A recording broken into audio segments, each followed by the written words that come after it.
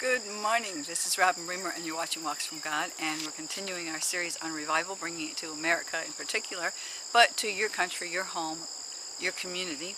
And I'm continuing to share from my book, Feed My People Joy, Kingdom Living for End Times. And we're starting on chapter 14, and I'm going to share 4 wrong thinkings that hinder you from receiving your healing. Okay, wrong believing number 1.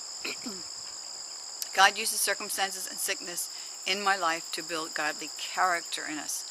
The truth is, if that were the truth, then we would all be very godly, because we all go through sicknesses, diseases, and circumstances, and that's not how he builds character. Here is the scripture, 2 Peter 1:4. Whereby as given unto us exceedingly great and precious promises, that by these you might be partakers of the divine nature, having escaped the corruption that's in the world through lust.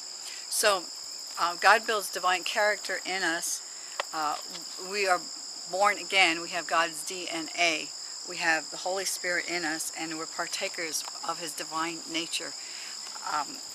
And the way that we grow the fruit, or grow in this, is by making right choices, not being put into situations, but as you go through life and you have the choice of, like Joyce Meyer says, taking the grocery cart back or letting it sit there.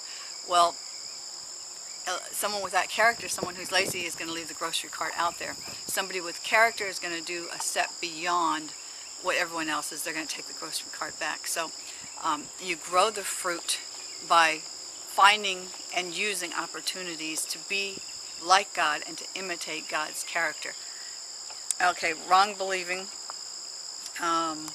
Number 2, God gets glory out of my being sick. Oh, I hate that one. The truth is, if God got glory out of you being sick, why do you take medicine? Why do you go see a doctor? Because you are working against God's will if you believe that God gets glory out of you being sick. Don't take the glory away from God by taking medicine, by going to the doctor and trying to get better, because you are stealing from God if that's what you believe. God gets glory out of you being healed. But if you believe God gets glory out of you being sick, then pray for your children that get cancer so they can glorify God. And pray for your children to get AIDS so they can glorify God. You see how ridiculous this thought is? God does not get glory out of sickness or disease. The scriptures are Luke 5:24 and 25. It says, he said to the paralyzed man, take up your bed and go home. And immediately he rose and departed home, glorifying God. You see, you can't glorify God for something that's not God. All sickness and disease is from the devil. And Jesus took sickness and disease on the cross with each whipping, so you wouldn't have to bear it. So, also in Luke 18:42 and 43, it says, receive your sight. And immediately he received his sight and followed him, glorifying God. So God gets glory when you are healed. Okay? Healing, wrong believing, whatever number it is, 3 I believe. Healing is past. We receive healing when we die. Well, sure, when you die you receive healing because there's no sickness or disease in heaven. But Jesus went to the cross and bore the stripes on his back so that by his stripes you would be healed. Not when you get to heaven, when you're here on earth. He paid everything he paid for that you would receive on earth. And if you didn't receive it on earth, you're certainly not going to receive, you're not even going to go to heaven, because you have to receive salvation also. Wrong believing,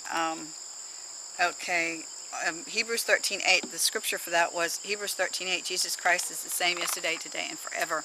And he went about healing all that were oppressed by the devil. So Jesus was anointed with the Holy Spirit and power, and he went about healing. Okay, if God gets glory out of healing, or if healing is past, then there would be no more healings today. And there are healings today. I know for a fact, because I lay hands on people and they get healed. But all around the world, people are getting healed. Okay? He went about healing. As long as there's sick people, they're going to get healed, because right here it says all that were oppressed by the devil. So sickness and disease is oppression from the devil. And 3 John 1:2. Beloved, I wish above all things that you would prosper and be in health as your soul prospers. Okay, wrong believing. Number 4, God is testing me. The word tempting and tested are the same Greek word. The devil is called the tempter, not God. Jesus was tempted for 40 days by the devil in Luke 2.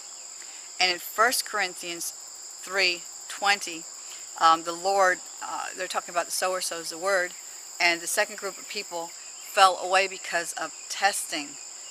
The reason, when you hear a word from God, the devil comes and tries to steal it from you by putting you in a situation. If you heard that by the stripes of Jesus you have been healed and God wants you healed, and you really heard it and you're getting it in your spirit, then Satan's going to try to put sickness and disease on you to test you, to see if you really have that word, if you're going to stand, if you're going to fight, or if you're going to think and speak according to what you see, hear, feel, and taste, or if you're going to think and speak according to the word of God and receive your healing. The purpose of testing, God is not so dumb. God is not dumb, period. God is not dumb that he has to test you to see what you will do, because he doesn't know. It's the devil that is not all-knowing, that has to test you to see what you know about the Word of God and what you believe about the Word of God, because he is not all-knowing. He doesn't know everything you know. Okay, so he has to test you to see what you know. And the test is from the devil. 3 John 1:2, Beloved, I wish above all things that you prosper and be in health as your soul prospers. So the more you learn about the Word of God, the more you'll have faith to believe and receive wholeness and healing. Let's see. And I think we read that scripture in the last one. So read, okay, also James 2:13, it says, least no one say, I am tempted of God, for God cannot tempt anyone by evil. Like I said, tempting and testing is the same Greek word. So, I'm Robin Bremer. You're watching Walks from God, and that's it for today. And I'll talk to you tomorrow.